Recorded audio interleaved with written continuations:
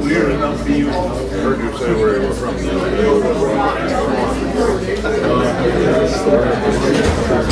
It's called St. Michael's Town.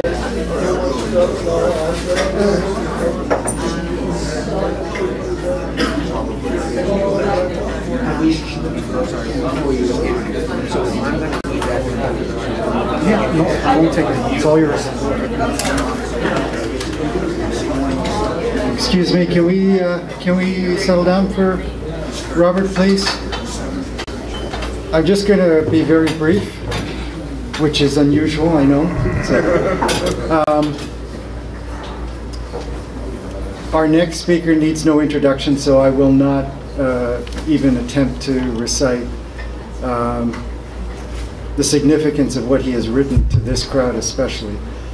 But just as I do when I embarrass my children, let me tell you a story. I spoke about canvases in my opening talk. So this story is about another canvas, an somewhat archaic and quaint parochial canvas in this day and age.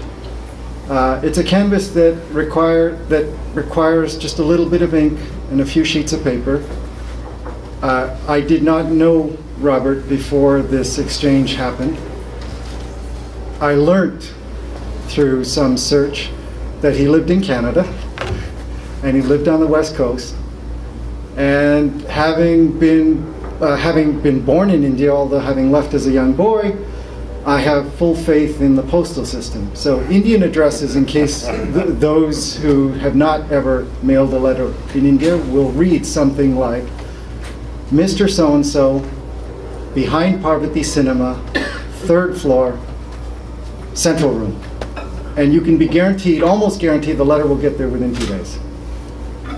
So I penned a letter, and I said, Robert Bringhurst, Quadra Island, British Columbia. And somehow, by the magic of Canada Post, it arrived.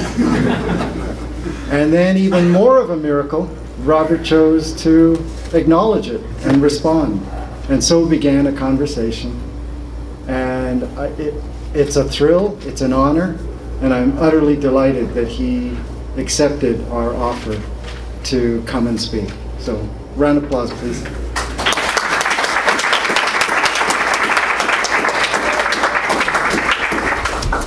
Thank you very much, Pavneet. It was a real letter. I mean, it was written with a real pen on real paper. I don't get those very often anymore.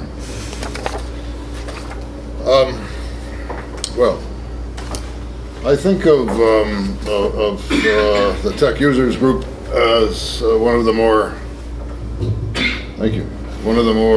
forward-looking entities in the typographic world, but this will be a backward-looking lecture. Very, very backward. 3 important type designers died in 2015. Bram de Dus in the Netherlands, Adrian Frutiger in Switzerland, and Hermann Zapf in Germany. Hermann was old enough to be my father, but he had also become my friend. And when he died on the 4th of June last year, I was working on a book, finishing up a book, in fact, about his work, a detailed study of the extended type family called Palatino. The only problem was I had no idea who might publish this book. It had to contain good color reproductions of Hermann's sketches and working drawings, some good photographs of pieces of type. It also had to contain real specimens printed from metal foundry type and from linotype.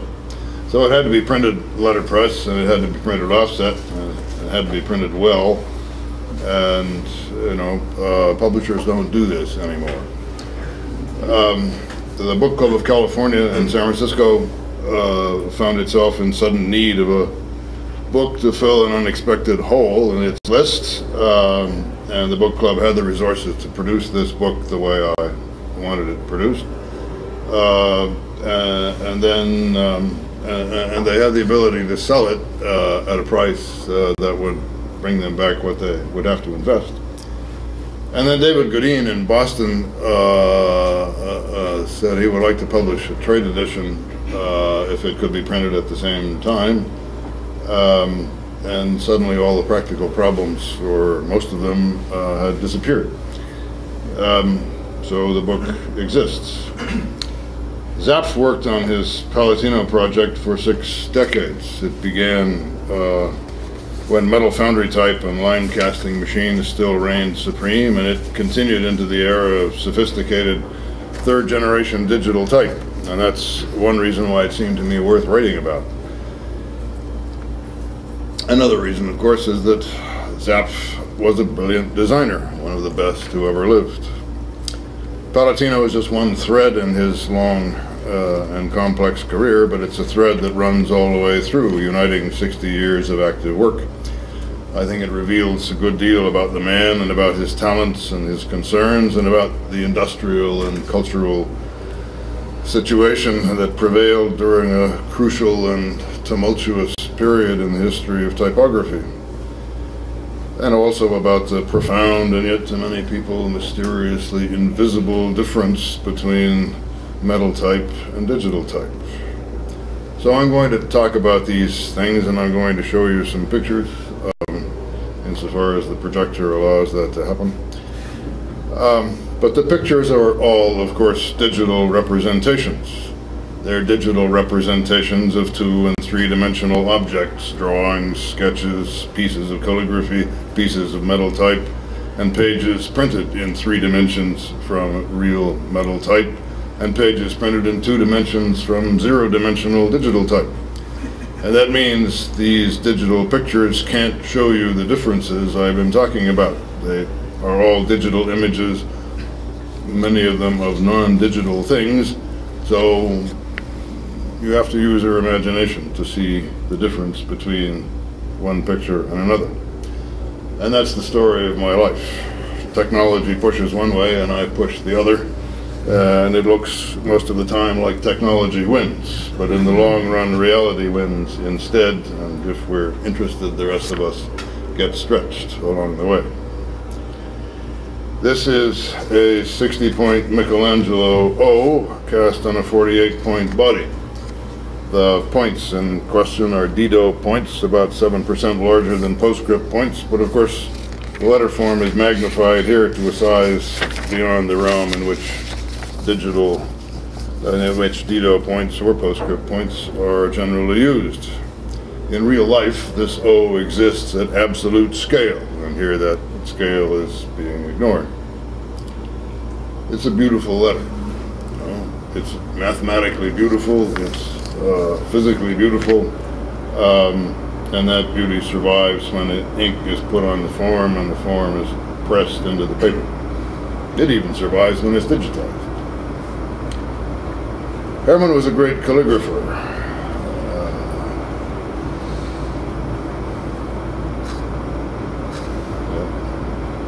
Sorry, I'll learn to operate this machine in a minute. He was a great calligrapher. He loved music as much as he loved poetry, and he loved mathematics as much as he loved music. And he really knew how to make letters.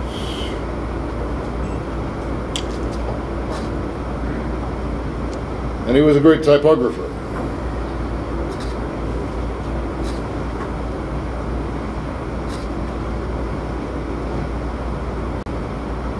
And he was a great type designer.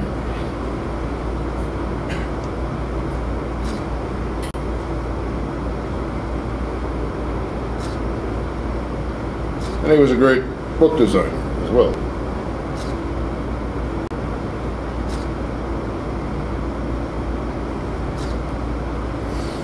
Book designers generally live by commissions, and while Zapf designed a large number of lovely books, he didn't always get the commissions he wanted.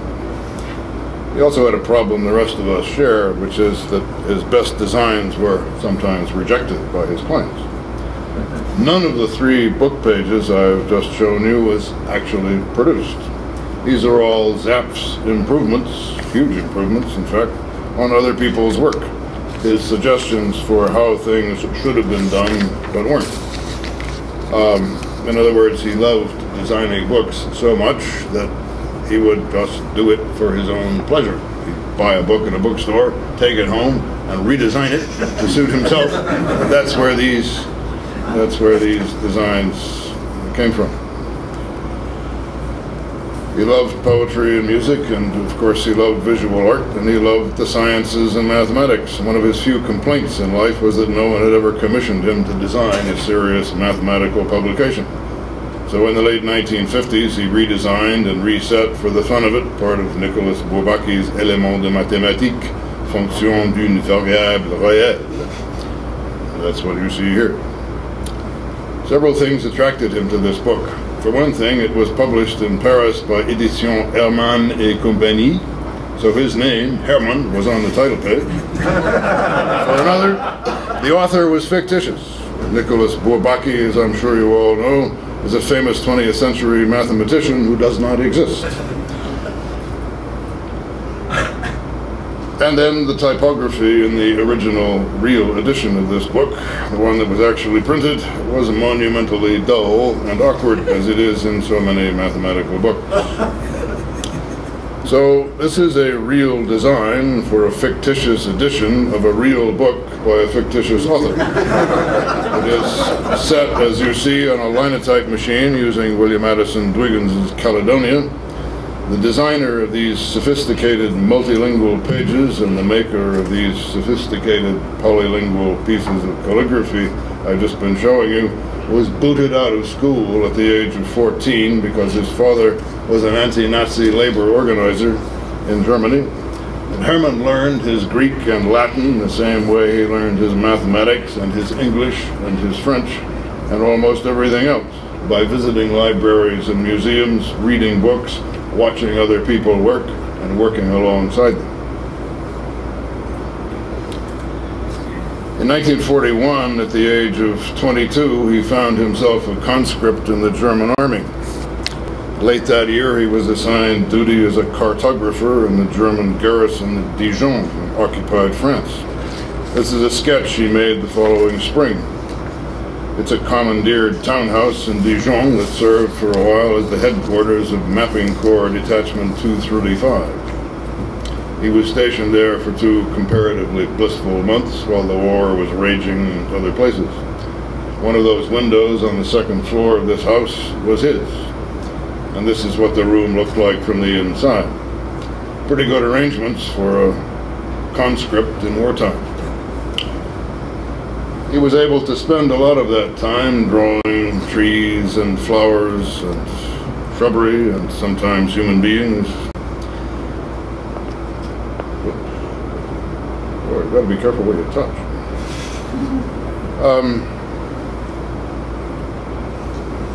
And often in the sketchbooks he kept in those years, the pictures of plants and insects are combined with calligraphy. The text is usually a poem he knew by heart or one that he found in the garrison library. And the calligraphy, like the draftsmanship, is really first class, although it is quite deliberately Germanic. He was a deadly serious calligrapher and a budding type designer already in 1939 when the war was just beginning. He drew 2 music types when he was 18 years of age, and both of those were cut and cast when he was 19. Like much else in Germany, they were also destroyed by Allied bombing a short time later. He returned to type design in a serious way in 1946, and by 1948 he had drawn a Roman type, an Antiqua, as the Germans call it, that is, in essence, Palatino Roman, this thing.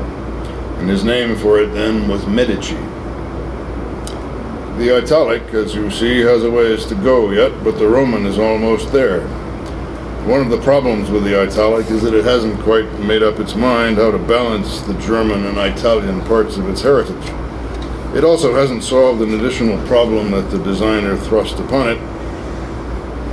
You'll see that the italic letters here are drawn to the same set width as the Roman.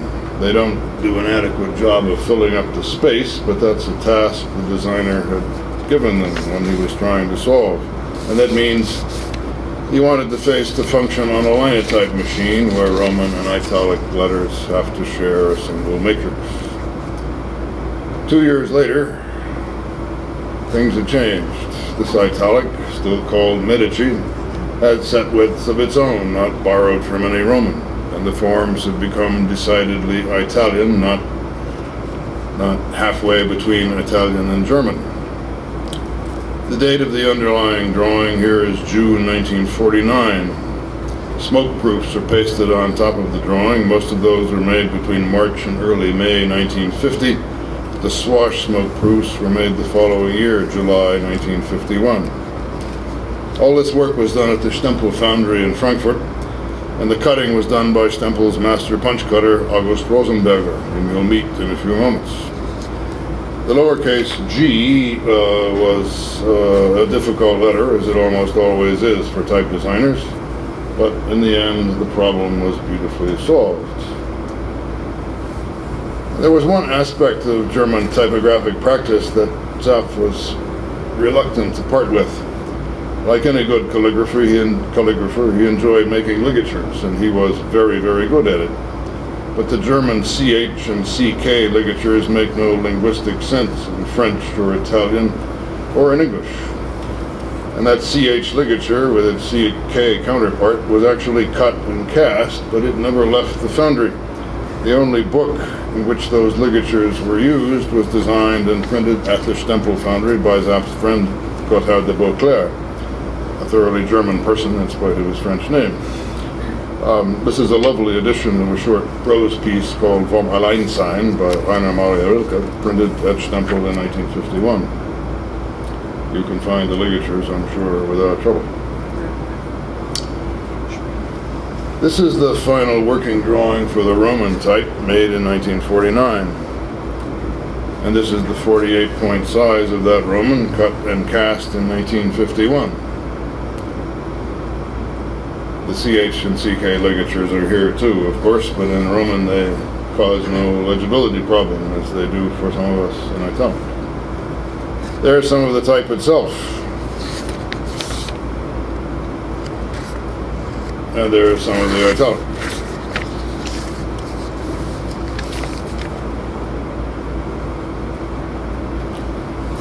By 1960, the Palatino family had grown to include a considerable range of metal type. There was the foundry Roman and italic, cut from a number of different patterns, sized from 5 to 72 point. Two of those sizes, 5 and 9 point, were cut with long descenders, everything else with short descenders only. There was linotype Palatino with its much wider italic and a slightly different Roman, sized from 6 to 12 point, with long and short descenders in every size. This proved so popular that it was issued as a foundry face as well, so you could set that relatively ugly wide italic by hand if you wanted to do so. There was Aldus, also 6 to 12 point, with its narrow companion, Enge Aldus. Aldus in 6 to 12 point, Enge Aldus in only one size, 9 point. Almost nobody wanted to buy that face, and it is now almost impossible to find, even in places that sell old type. But it is a very beautiful piece of design, and the italic is like no other that ever existed.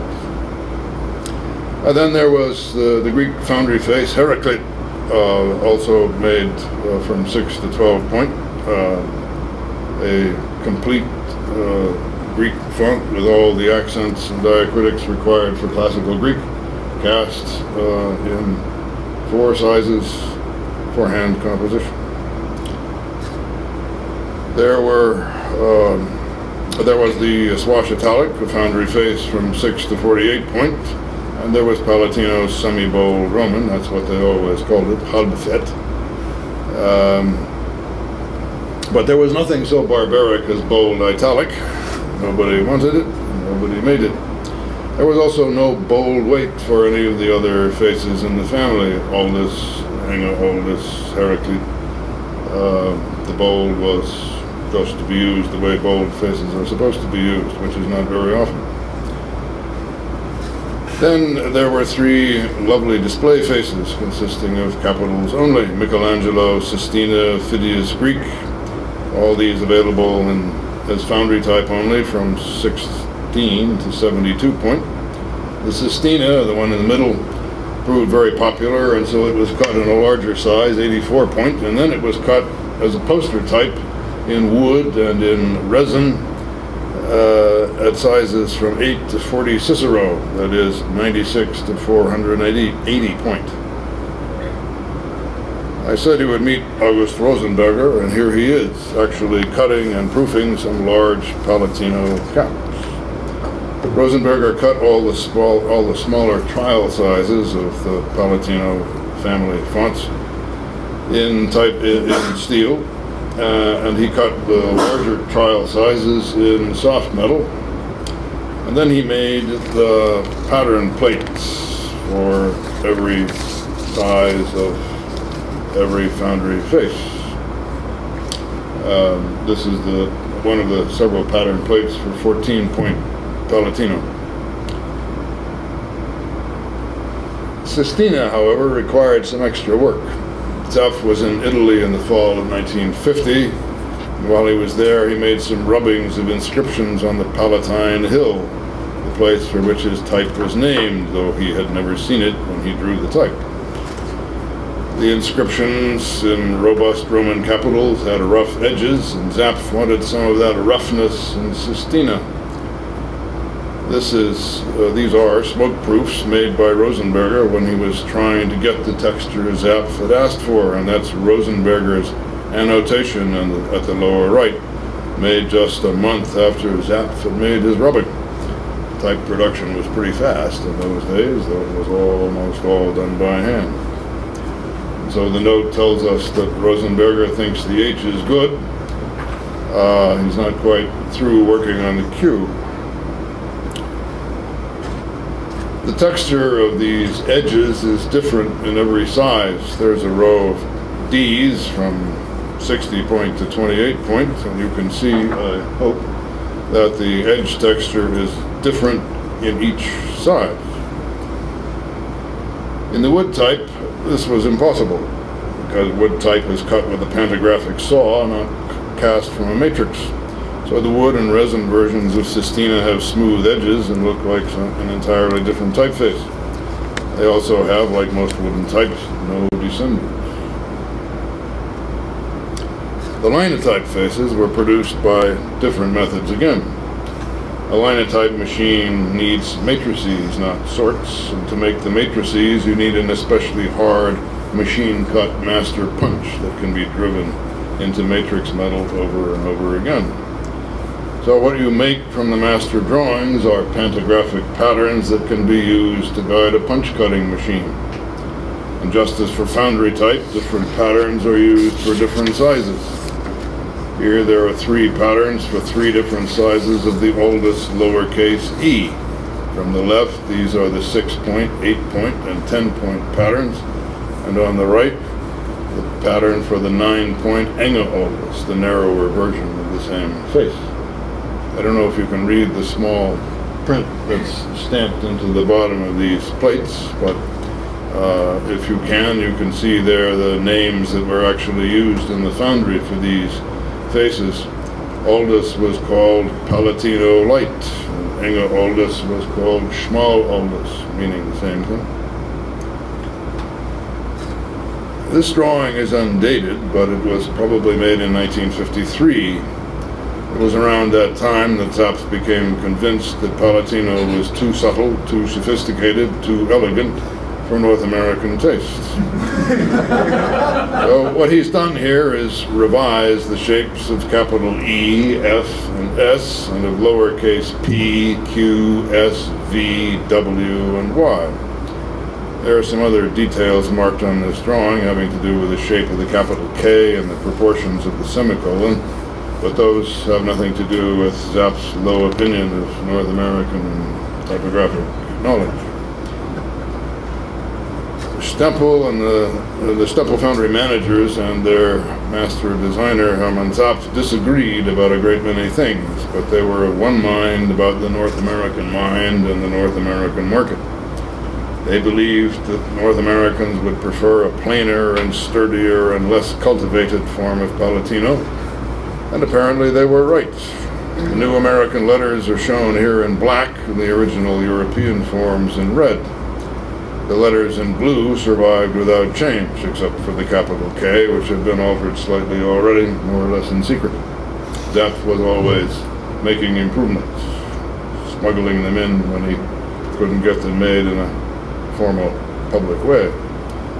Commercially, this new form of Palatino was a great success, and it is the only form most North Americans have ever seen. Changes were made to the export versions of the linotype fonts as well. So here you see on the top the master patterns for the 9 and 10-point ash, or AE ligature, in the original design, and the corresponding patterns for the export version below.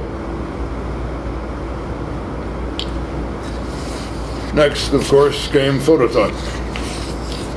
Linotype had its own proprietary system for phototype setting, known as linofilm, and when Palatino was adapted for the linofilm systems in 1963, Zepp redrew every letter in the alphabet.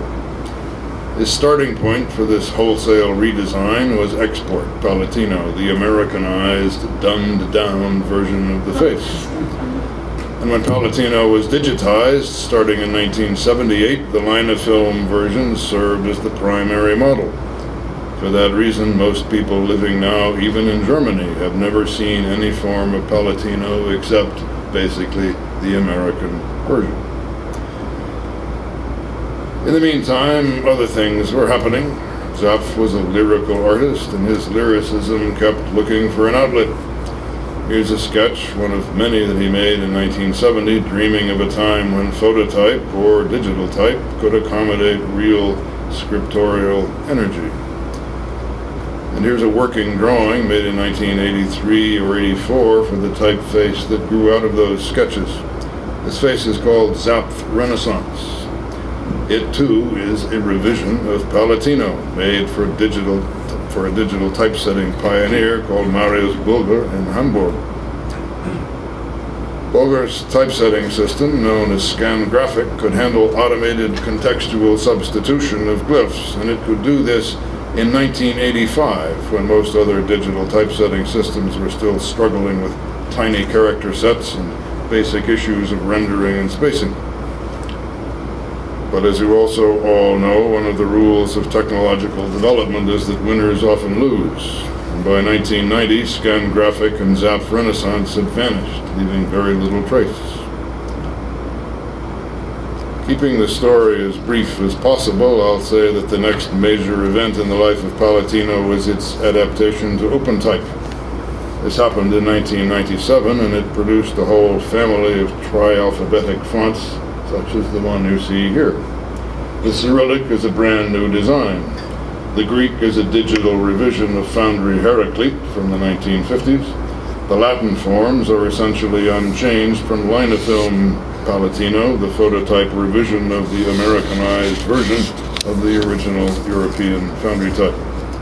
The result is called Palatino Linotype, not Linotype Palatino, and you all probably have this font on your computers. After the turn of the millennium, when Zepp was in his 80s, he began to think about redesigning another of his most successful faces, Optima. The earliest digital versions of Optima were failures because digital output devices in those days did not have enough fine enough resolution to render the subtly tapered stems. That problem had been solved, and in 2003 a new digital version called Optima Nova was released. It had a real italic, it had some very fancy cap ligatures for display use, it had real small caps, old-style figures, and other goodies that were missing from the earlier versions. Zepp had never really worked with digital tools. Repeated crashes with early computers had taught him not to trust the machines with his design work.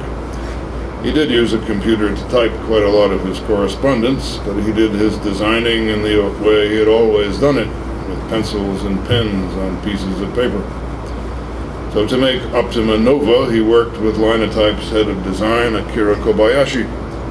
Akira sat at the computer in Bad Homburg, north of Frankfurt, and Hermann sat right behind him, looking over Akira's shoulder at the screen, saying, yes, no, do this, do that, don't do that, don't do that. So there were no drawings, no smoke proofs, almost no records of what went on.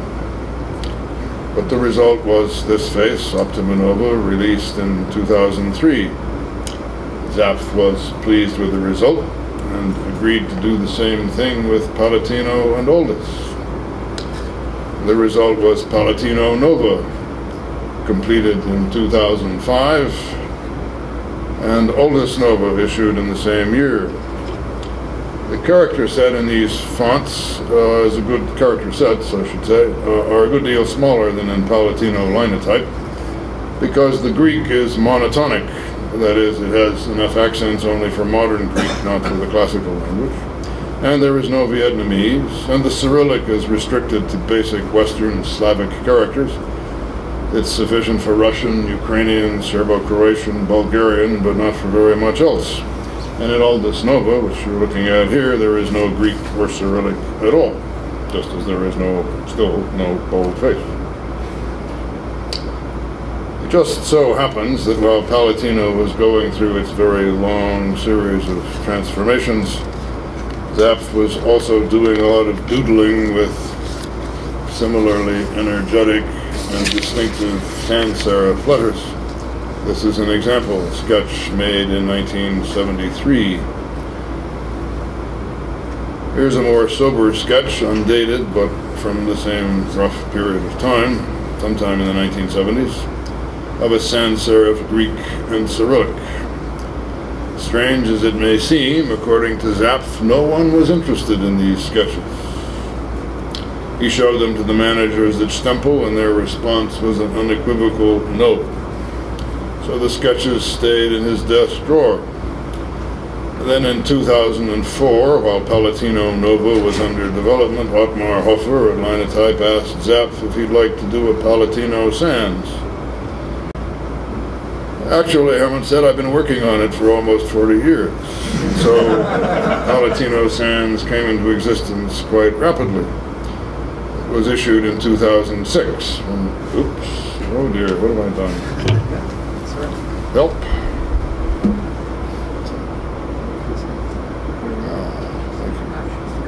Sorry, the computer is timing out. No, I hit the touchpad with my thumb. That's end of presentation. Yeah. Click to exit. That's what I mean. There we go. We're back into it. Thank you. Sorry for the interruption. There we are. Oh, there we go. Yep. Palatino Sans came into existence quite quickly. It was issued in 2006 when the designer was 87. The design, you could perhaps sense that from those sketches, was rich in alternate forms. But Linotype wanted to get this face on the market as quickly as possible, and so to simplify production, the alternates were split into two discrete bundles called formal or informal, and there is no convenient provision for mixing the two up, as I like to do myself. This is the lower case. These are the caps and the small caps. It's a very nice piece of design, and I find it a very useful typeface. But is it really Palatino, or did they just decide to call it that because the name would help to sell it? I'll leave you with that question. Thank you very much.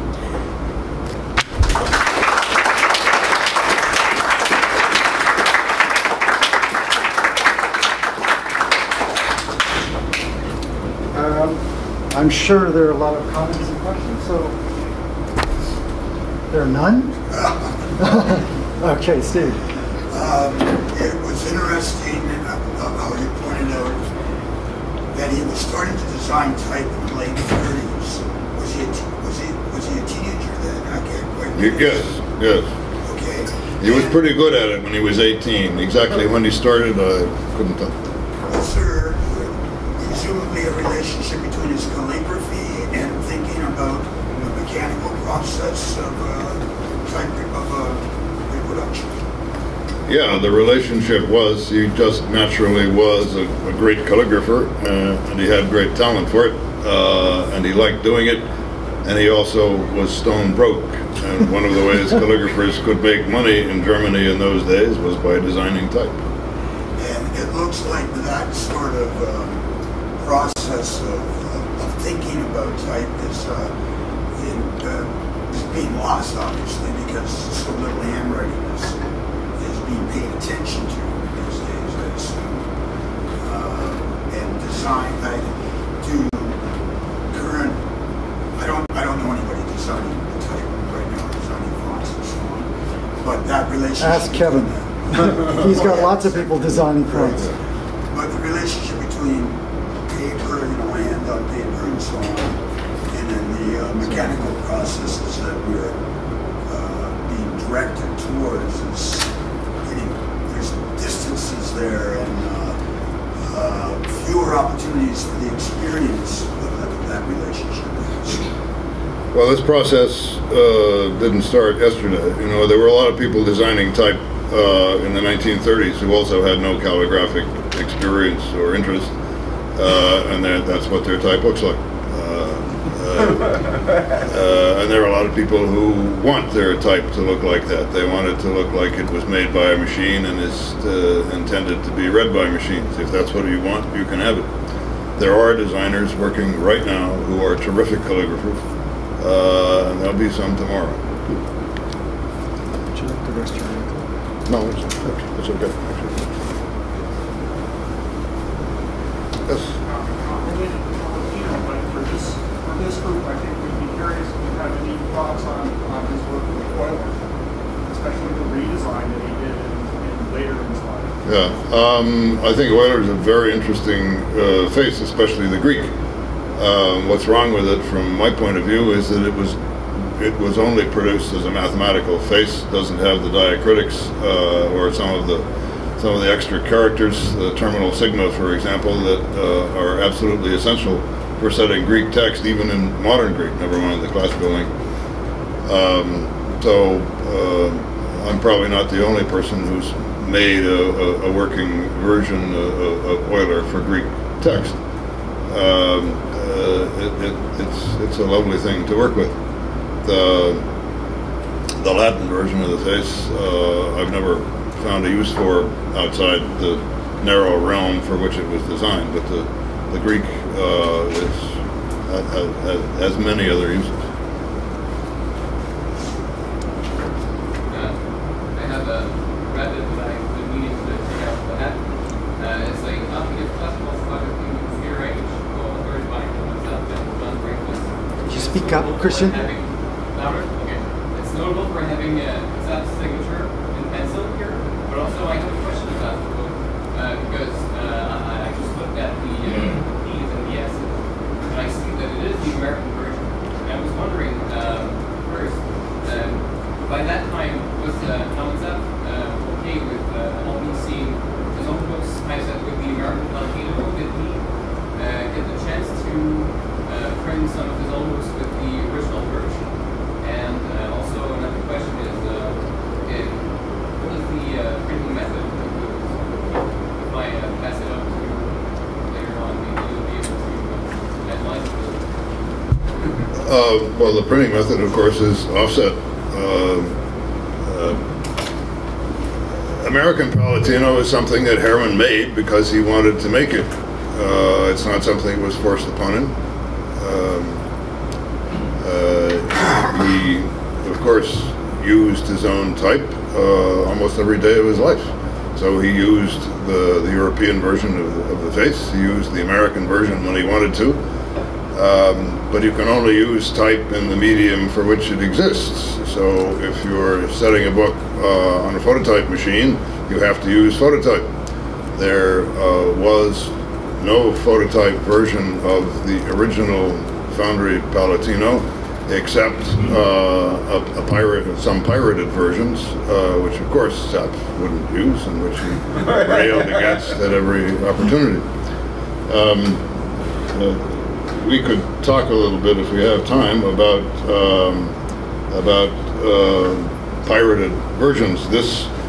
Most of the pirated versions of Palatino are, of course, phototype and digital type. The phototype versions have disappeared because phototype itself has basically disappeared. But there were also metal pirated versions. This is these are some matrices for a fake Palatino for a Ludlow line caster. These are the back sides of the matrices, the ones that the operator actually sees, where the letter forms are filled with paint, so you can see what's there. These are the fronts of the same matrices, the casting side, where the letters are more deeply recessed into the matrix material. And I hope now you've seen enough real Palatino that you can spot these for fakes from across the room, right?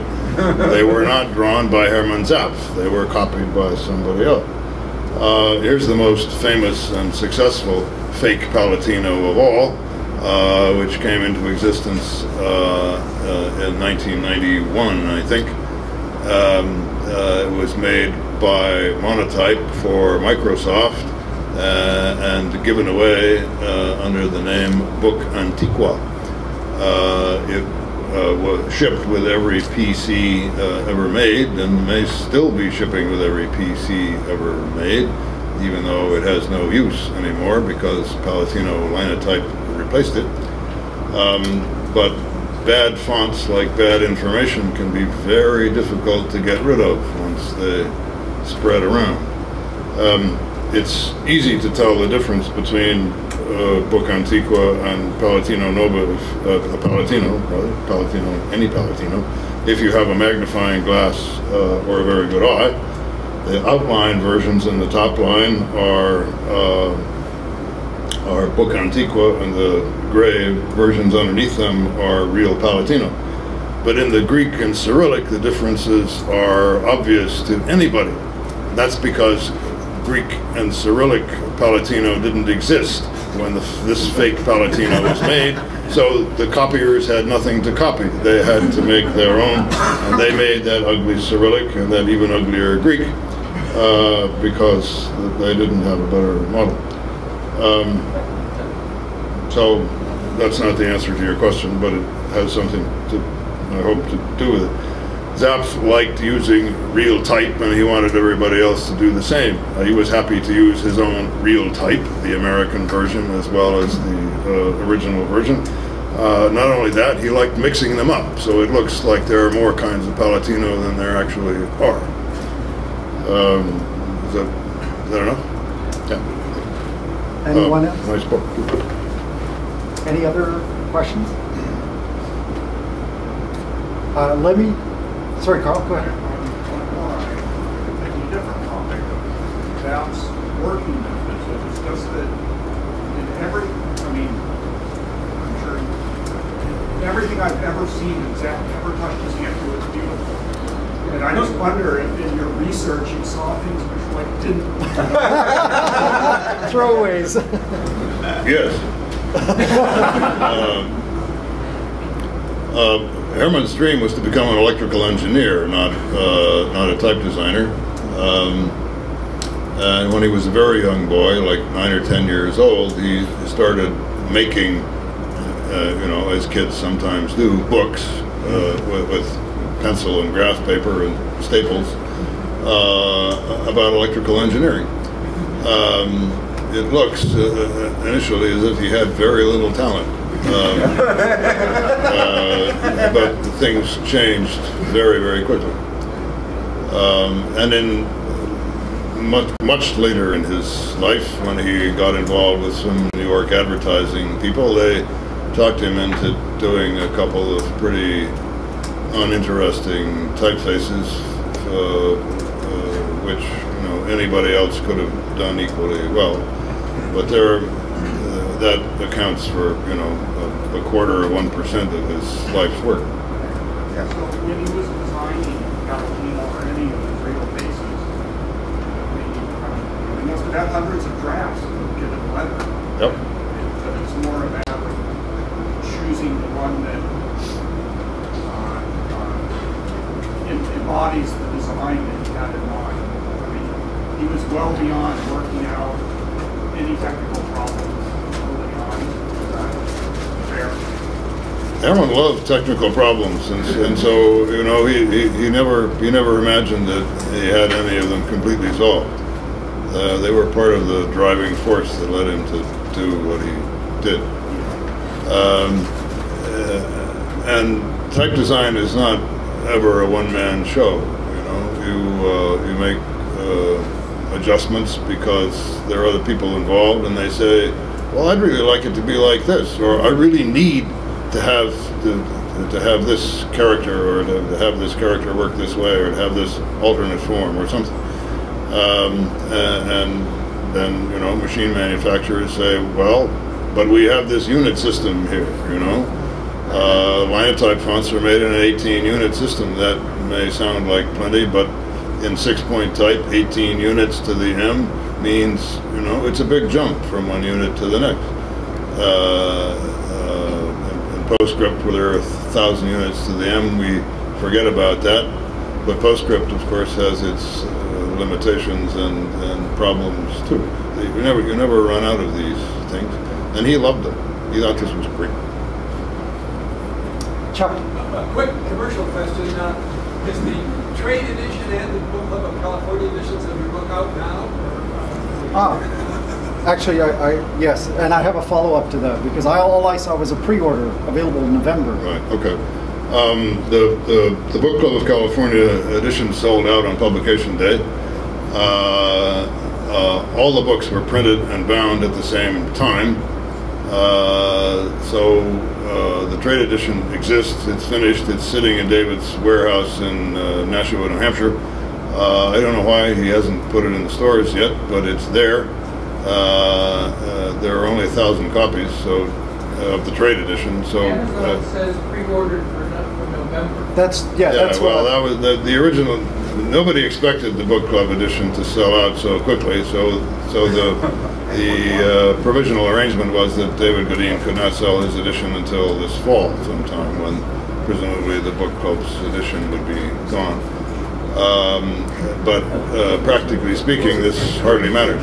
Anyway, if you want a copy of the trade edition, I suggest you order it soon. Well, this is what I'm seeing. Everyone's on their phone, so I know the Amazon servers just crashed. But Chuck, if you're still on speaking terms with Rochester, they have the book club edition in the Carey collection, and you don't need to buy one for you. I saw it a couple weeks ago. It's beautiful. Thank you. And the book club edition is done and done, never to be revived. I think only Boris has. Yeah, no, the book club edition that's it. I mean, those are the rules. You'll have to buy it from somebody who died. Kijiji. Start searching Kijiji. Any other questions, comments for Robert? You folks need to have your annual meeting.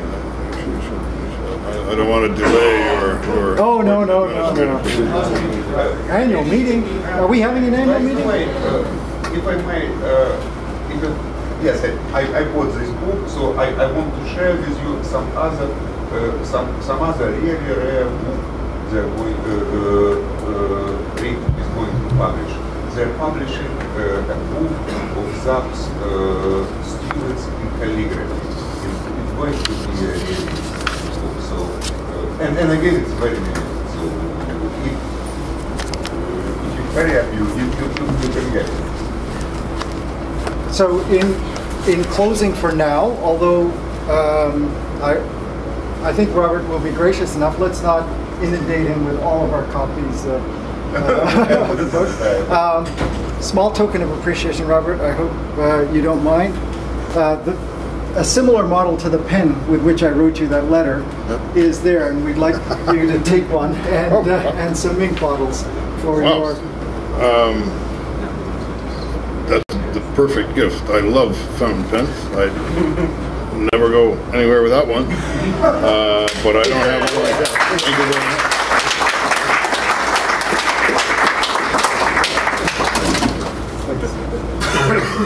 You want to take two, please? Any colors? I don't. one royal blue, one black. This is all from India, and these have no bladder. So, and I will give you their syringe fill. Oh, yeah. And this pen design is from the turn of the century. And it's still manufactured in India. Those people who might want you to sign the book, I have one filled.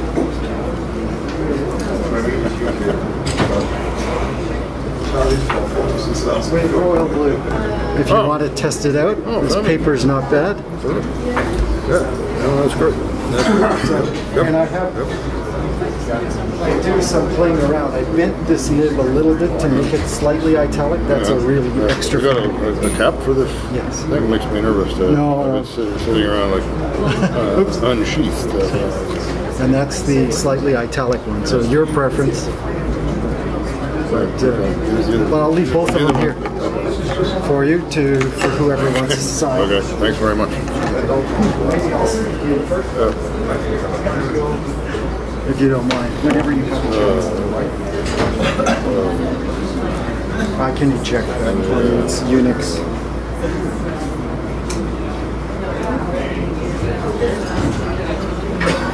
Thanks very much for letting me use your machine. So these are yours. Those three are mine. Great, thanks.